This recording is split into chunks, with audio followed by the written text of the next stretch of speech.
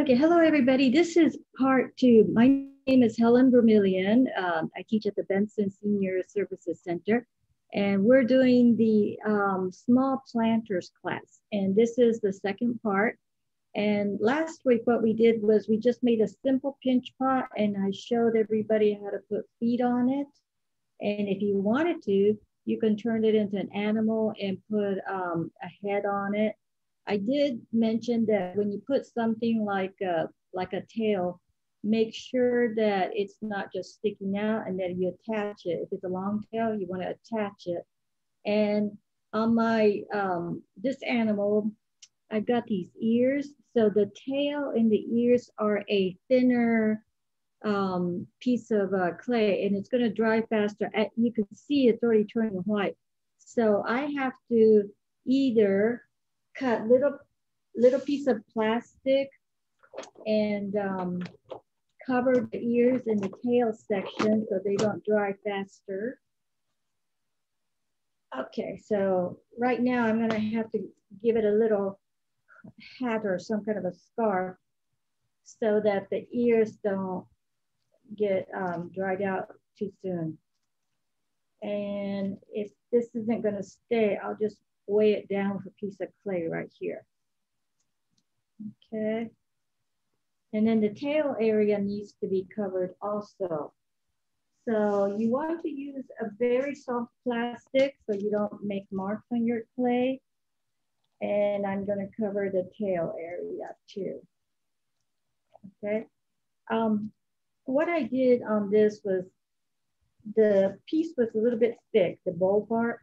So I carved out some of the excess on the inside, and I'll show you what that looks like. I think you can, oops, I think you can see, and I have a hole on the bottom for the plant.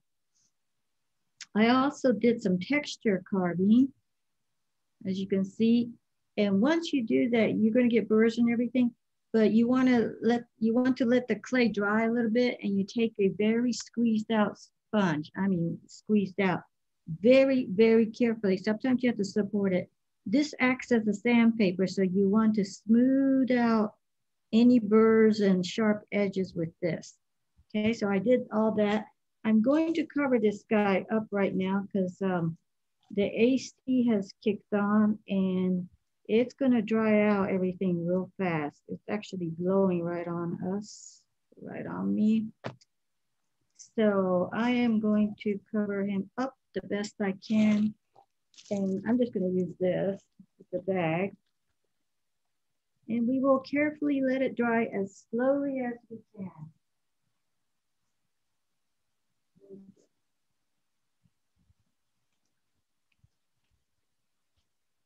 You want to check on it every day to see how dry it's gotten. This morning, we're going to talk about making a small planter pot with the slab technique. So this morning, I rolled out some slabs. I did let it set up a little bit. I did put a slab bottom on it, and I'll show you how to do that. But this one is just a simple slab. I am going to have to put very short feet on it. And because I can't flip it over because it has an uneven edge, I'm going to make some feet and then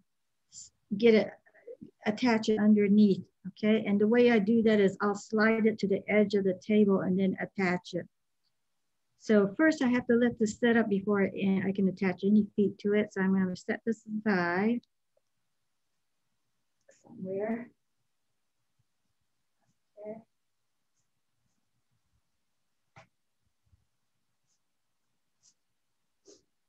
Okay, now I'm going to show you how I created that. We're going to make a small planter, and these are little succulents you can buy at Trader Joe's for only $2.99. It looks like this one's already growing a little baby on the side. So when this gets big, you can make a bigger planter. So I'm going to make something that's about a smaller size planter for that little pot. So this is a different colored clay. What I did was I rolled out a slab and I placed the slab on top of this texture plate I have. And then I pressed it in, or I took the roller, and you only make one pass. You just go one pass. Okay, if you go back and forth, you're gonna mess up your design. If you don't have a texture plate, you can find something in nature or around the house, even laced. You don't have to make a texture plate, but just to make your pot interesting, I made a texture plate. What I'm gonna do is I need some kind of a form to support my piece. So I will take a can that's open so I can reach in. And then I'm going to wrap another piece of paper around it.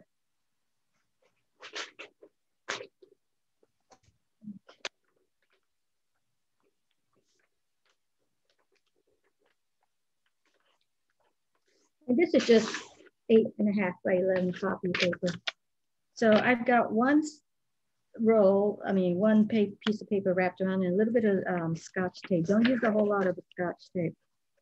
And then I'm gonna wrap another piece of paper around it and put a little piece of tape on it. Okay, and you don't want it tight, okay, because you want those two pieces of paper to slip and slide from each other. All right, I'm going to straighten out the bottom of this slab. So I'll just take some kind of a straight edge and I will take my needle tool. If I can find it, here it is. Okay, and then I'll just straighten out this edge. Okay, by the way, this is Lizella clay. It's dug out from Georgia, Southwest Georgia, around the Macon area. So hopefully I don't crush my texture. And I'm going to straighten out a little bit of this edge. Okay. Now I do have a piece of canvas I rolled this out on, and that helps support your clay so it doesn't sag. You want your clay not to be stopping wet. So I'm bringing it up here and I'm going to slice it. You want a slight overlap if you can, not a butt, don't butt the two ends together. Now I'm going to have to score this, and I'll just wet it with the sponge a little bit and take my scoring tool and score it pretty good. If you have slip, you can slip your joint, but I don't have slip, so I'll just kind of do this. I'm probably going to lose some of my texture at that joint. Let's see what it looks like. So what I can do is, if I wanted to, I can carve some of the texture to continue it. So that's pretty good. And carefully make it, seal it really good. I noticed that my top is uneven, but it has this thing going around, but my texture doesn't continue on. So I'm gonna go ahead and cut that off. If I had a turntable right here, I can just spin the turntable, but I don't. So I'm just going to guess about where I'm gonna cut it. Okay.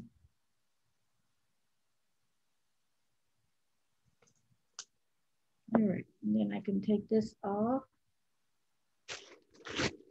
All right, so this might not be straight up and down, but once this guy is going to stand up on its own, I'm going to slide the can out. And then I'm going to take the paper, carefully take the paper out. All right. Now, I do have to secure that joint right there. So what I'll do is I'll make a slimy worm out of my clay.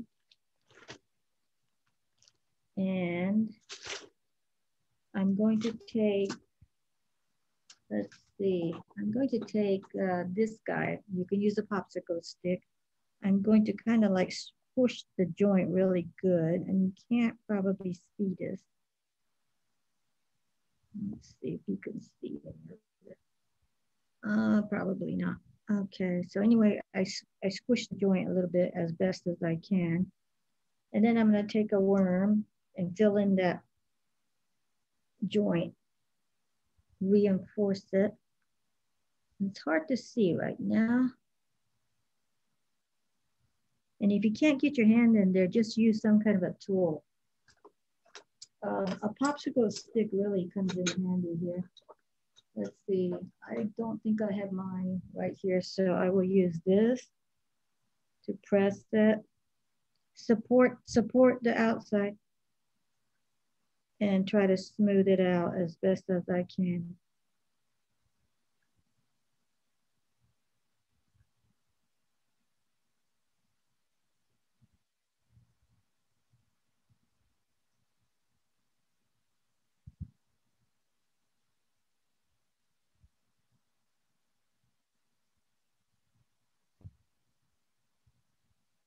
Next week, we're going to combine the slab with the pinch pot, and you're going to make that kind of a planter. It could be an animal, it could be a person, or it could just be something abstract.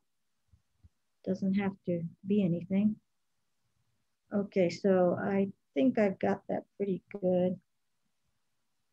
My clay is very wet, so it's a little bit hard to work with it without smushing it.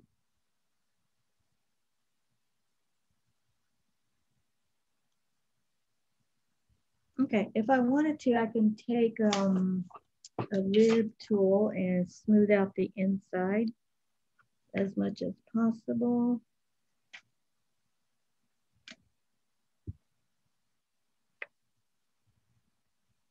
I can always smooth it out later too.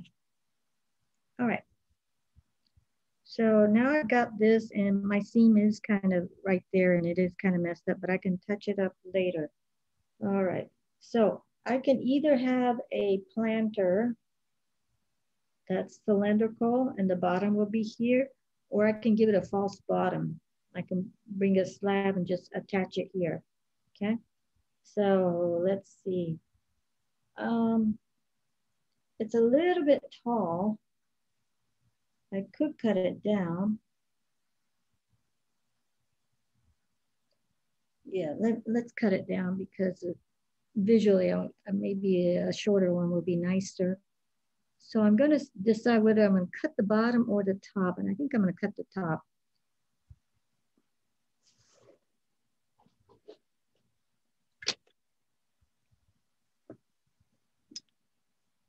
This time I'm going to put it on the thing here. This is something from the kitchen, okay? And I'm going to mark where, now don't forget your clay is going to shrink about 10%. So you kind of have to guess about where it's going to end up. And this guy is going to be a small planter. Sometimes I'll have succulents that make babies, and I'll transfer the babies into these small pieces until they get bigger. Okay, so that's just I just cut it down to that much. And smooth out the joint, smooth out the lip a little bit. Okay. Okay, so this is going to be the top of my pot. All right, now it needs a bottom, so I'm going to have to roll out a slab for the bottom.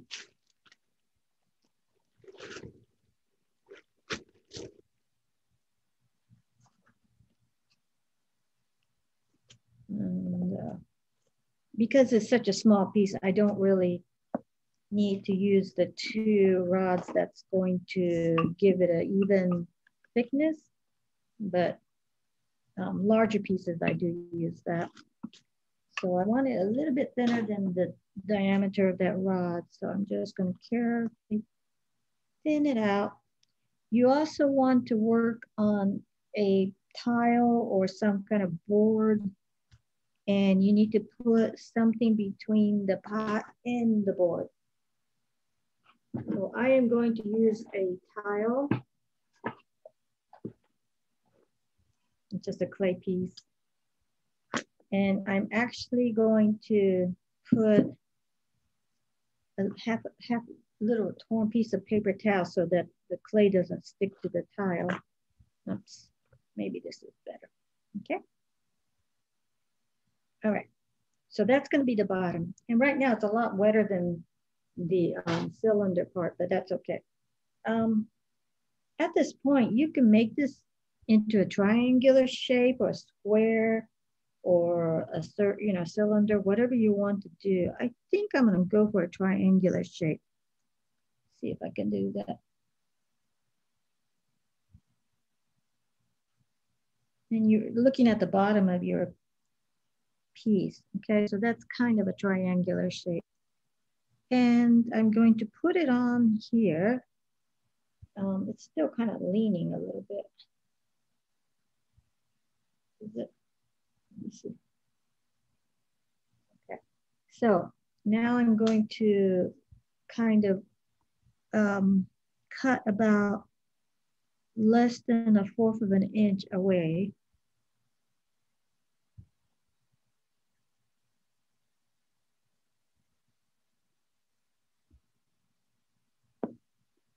So my tile kind of turns on its own because it's kind of wonky to begin with. All right, now take it off. Oops, not coming off. Okay, you take it off and set it aside. Okay, don't turn it because then you'll forget which way it went. And you want to score it.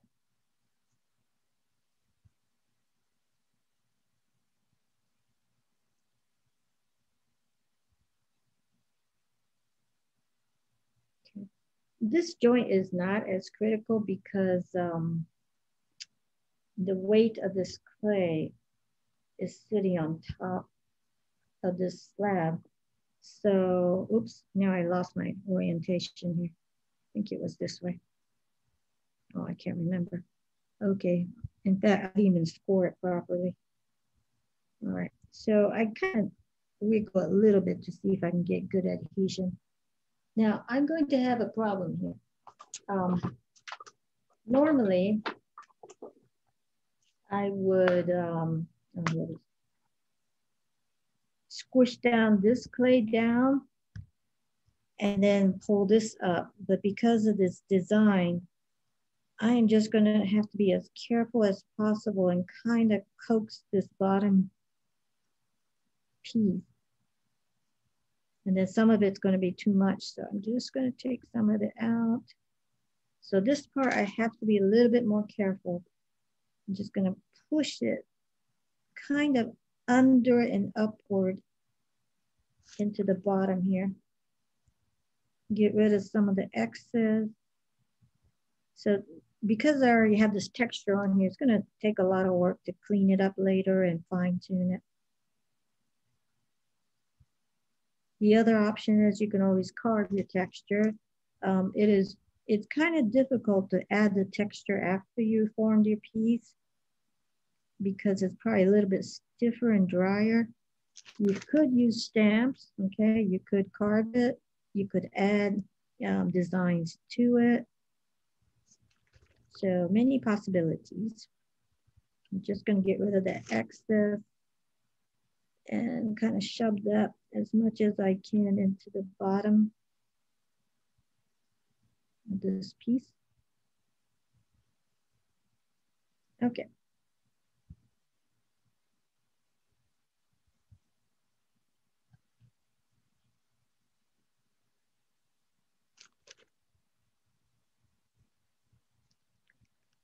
And I'm gonna try to press it. So way on the bottom, I can either leave a untextured about 1/4 of an inch edge, or when this gets a little bit more dry, I can carve the design back into it. Okay, so right now it's too wet. I'm gonna leave it like this. All right, so we have that so far. Now, if you wanted to put a false bottom, what you need to do is, let's say this was bigger.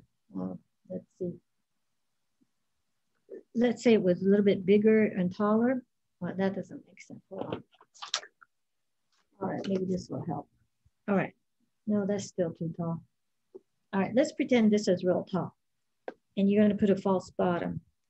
When you set that little piece of clay in as carefully as you can, and you score it and everything, it's gonna still, gravity's gonna pull it down. So you can either bunch up some paper towel and shove it under here so it has a stopping place.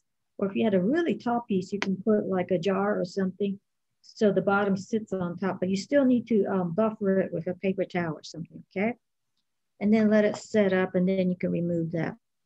All right, now I need to decide on feet, and this part's drying out, so I'm going to kind of, you don't want to re-wet it like stopping wet. Clay doesn't like that too much. Just dampen it a little bit.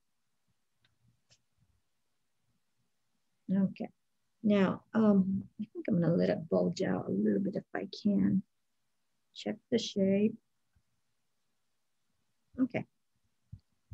So right now it's like a triangular pot.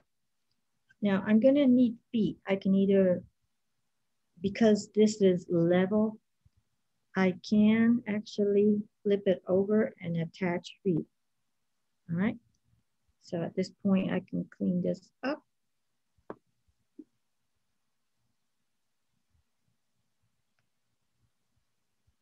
So this is gonna be a little teeny tiny pot. It's gonna end up really cute. This clay is gonna fire at the low temperature. It's gonna look like those terracotta pots. At a higher temperature, it's going to be like a dark red, like iron, rust. Okay, so I want to give it a little foot. I'm just going to give it 3 little round feet because it's such a small little pot. Let's see. And then I'm just going to give it 3 feet. Okay, because it's a triangle anyway, so I have to do 3 feet.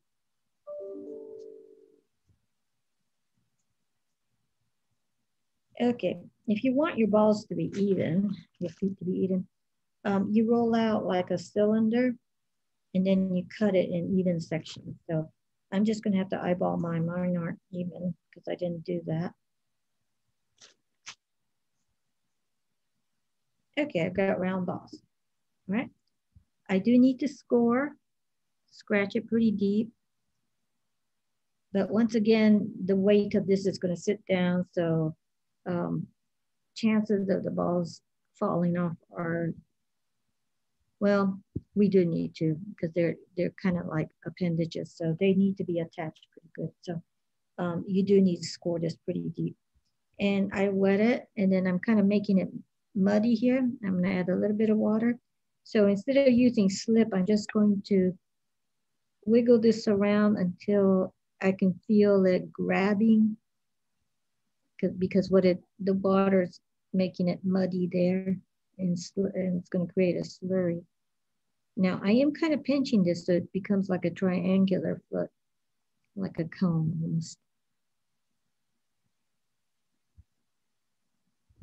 Okay, normally I would recommend you put like a coil here for reinforcement and then smooth it out so it has a gradual transition. But because this is such a small pot, you're not going to see the feet very well probably. I don't think we need that for this one.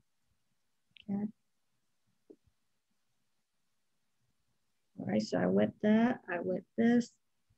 And once again, I go wiggle, wiggle, wiggle until it has suction.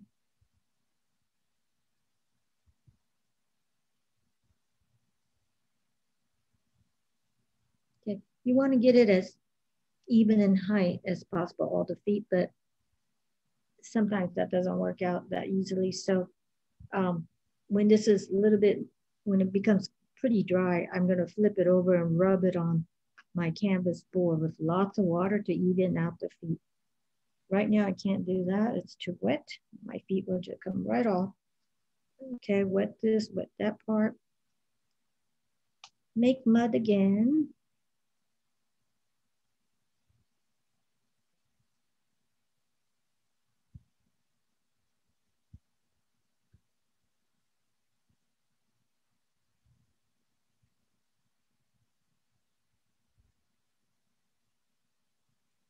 And if it got messy, you can clean it up, okay? All right. I do need a hole in the middle for the water to leave. So I will take something here. I'll just use this. And I'll make a small hole. Let's see if you can see this better.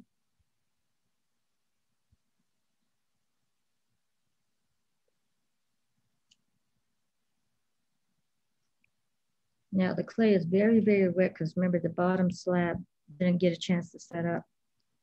All right, at this point, if you turn it over, your feet might get squished from the weight of the clay. So what you might want to do is take enough clay to make a round disc about the size of that. And you kind of guess the height. Okay, so that's too high.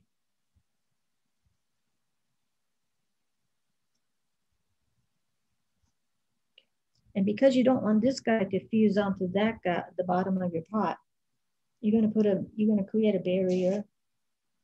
So I'm just gonna take another piece of paper towel, put it on here, okay? So you got the paper towel there. That guy is going to take the weight, and so your feet shouldn't get squished, all right? All right, and then you let this set up. Now, I did not reinforce where the pot comes in, but if you wanted to, especially on a larger piece, you're just gonna squish down that joint, the seam, and then you have to add a little teeny tiny worm for reinforcement. And you'll have to use a tool to smooth it out because it's just impossible to get your hand in there. So I'll just make a little tiny one. Because it's a planter, maybe it's not as critical to do that, but sometimes, you know, because we had to be careful of the texture on the outside. We didn't really give it a strong joint right there. So you're just gonna have to somehow add this. And it's very difficult because you can't get your hand in there. So you just use some kind of a tool. I like to use the end of a pencil, and especially if your pencil had eraser still, it really helps. And just kind of gently push it. Now, I probably should have done this process before I put the feet on, because now I'm putting pressure on the pot. So it's just something I forgot to do, but it's not the end of the world. You can, if you're real careful, you can do it. When I do this, it might bulge out the bottom, okay? So right now I can't see a darn thing because this clay is dark, but I'll try to smooth it out as best as I can. And if I want it to be perfect, what I can do is you can get a chopstick or even a pencil, and you can cut up a little piece of sponge and rubber band it and make sure it's not sopping wet, and then you can smooth it out with that. Okay, so I still have the seam there. Let me move this here.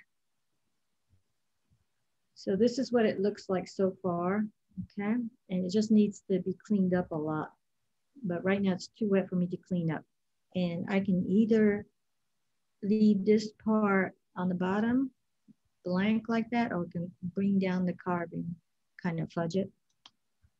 Now, as far as glazing, I hadn't planned to, I wasn't gonna glaze this guy because I was gonna take it to a mid-fire temperature, cone 6.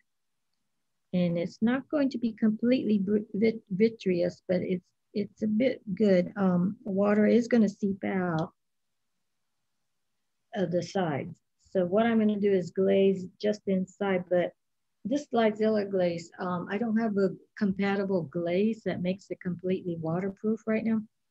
So I am going to be aware that some of the water is still going to seep out, but it is a planter, so it doesn't bother me. The only thing is you might get salts coming out from the salts from the soil, and that might discolor the outside of your pot. So I'm going to try to add some glaze on the inside.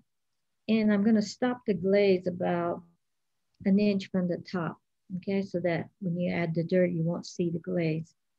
It's just a totally functional piece. So that is your simple, slab form pot. And next week we will do the one where we'll do the slab, And then we'll add the pinch pot on the top. It's going to be slightly bigger than, well, it could be this, but it's going to be taller. You can add a pinch pot to here. I highly recommend you practice with carving or adding designs or texture to your piece. Okay, so that's the lesson for today, and we will continue on next week. Okay, so that's your pot, and it's going to get the little, it's going to shrink about 10%. So kind of going to look like this, and it's going to make that plant happy. Okay, so we'll see you next week. So until then, get some clay and we'll be having a good time creating another piece, all right? Thank you, everybody.